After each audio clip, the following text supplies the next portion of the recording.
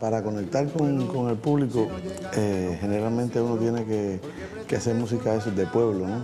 La música bailable es una música que está basada fundamentalmente en una conexión de público con el artista. La mayoría de los que hacemos este género somos gente que somos de abajo, ¿no? Somos gente que de la calle, de pueblo, de barrio. Pero hoy parece que se te olvida que nunca fuiste realmente grande, ni como amiga, ni como amante. En esta historia tu personaje fue secundario y ahora quieres ser la estrella de la película. Caminar por el malecón para todos los cubanos es algo muy significativo porque nosotros solamente lo vemos como nuestro balcón, ¿no? Lo vemos como parte de nuestra casa, ¿no? Yo creo que pararse en el malecón, mirar el mar, aquí la gente viene a soltar sus sentimientos y más que todo, por el malecón ha habido muchas vivencias, muchas relaciones. ¿Cómo está? Acá, una pregunta con tu permiso, tú eres Issac Delgado, ¿eh? Sí, encantado, placer. Hacía años que no te veía, bueno, te veía era por televisión y eso, no te había visto nunca personalmente. Pero no, te conservas muy parecido igual. Gracias. Los años pasan de todas formas. No, los años pasan, como hay quien dice, no han pasado, se han quedado. Yo nací en un barrio bien popular aquí en Cuba, el barrio de Buenavista, y no es Social Club específicamente. Buenavista, ahí en una esquina donde se desarrollaban muchas cosas, vivencias de niños, ¿no? Pero más que todo en una familia de músicos, de artistas. Mi madre desde pequeño me estaba llevando a los teatros, mi hermano mayor es músico, y me crié con un ambiente muy importante porque las figuras más importantes de la música popular cubana pasaban por mi casa constantemente.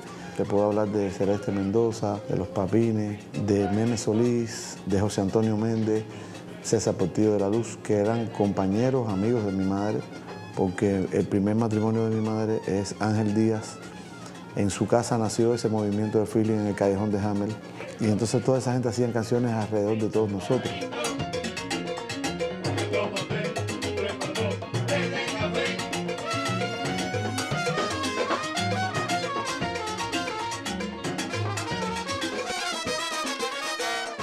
Y por otra parte, el mundo del teatro. Mi madre pertenecía a un grupo de teatro. Después que dejó el baile, era de las Mulatas de Fuego, un grupo muy famoso en Cuba en los años 50. Yo creo que eso ha sido me ha marcado mucho en cuanto a mi carrera. Que no se pare la rumba.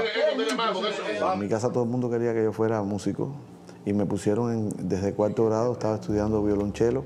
Después de 2 años dejé la escuela de música. Me dediqué a practicar soccer y bueno, me hice profesor de educación física durante 2 años. Pero la música se lleva en la sangre. Yo tuve la suerte de que en esos años que estuve en la escuela de música me mantuve ligado a los ex compañeros míos, entre ellos Gonzalo Rubalcaba, que es uno de los pianistas más importantes que hay en el mundo hoy. Y me llamó en el año 78, creo, estando en la universidad, para integrar el grupo Proyecto. Y entonces empezamos a hacer como aficionados pues una serie de conciertos y ya tomé la decisión que dejé de ser profesor y volví otra vez a hacer música. Y así pasan los días y yo desesperado y tú contestando, quizás, Issac, quizás. Y más tarde pues comencé a trabajar en algunos cabarets, algunos shows, específicamente en el Hotel Riviera, en el Copa Room, en el Cabaret Parisien del Hotel Nacional y luego en Tropicana. Y en una de las giras de Tropicana, en el año 87, tuve la suerte que me llamaron para un proyecto que se llama NG La Banda, la nueva generación de músicos cubanos, que estaba haciendo el maestro José Luis Cortés.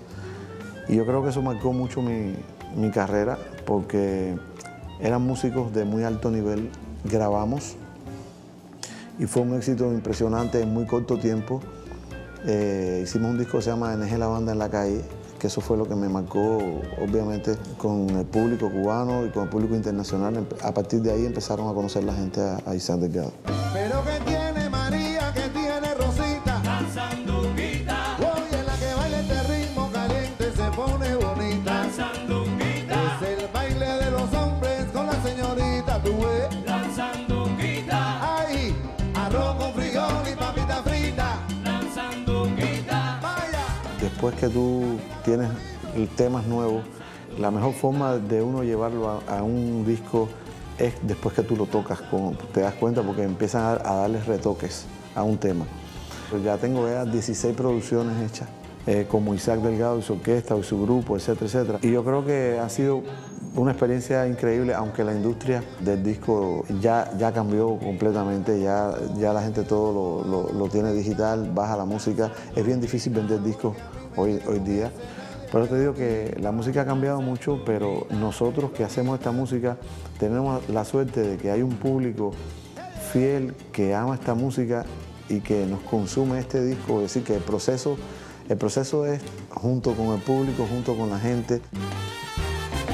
Dice, pero que quiere María, que quiere Rosita. La sandunguita. Ay, muévete un poquito, niña, pero muévete, mamita. La sandunguita. Menea la cintura por aquí, menea la cinturita. La sandunguita. Hay un respeto por el arte tradicional, y la música tradicional de Cuba siempre se ha mantenido. Yo soy un amante del son cubano, del changüí guantanamero. Las nuevas generaciones tienen todo el derecho, yo creo, de escuchar un fenómeno como el boom del reggaetón. Yo creo que es normal en una tierra como la nuestra. Música.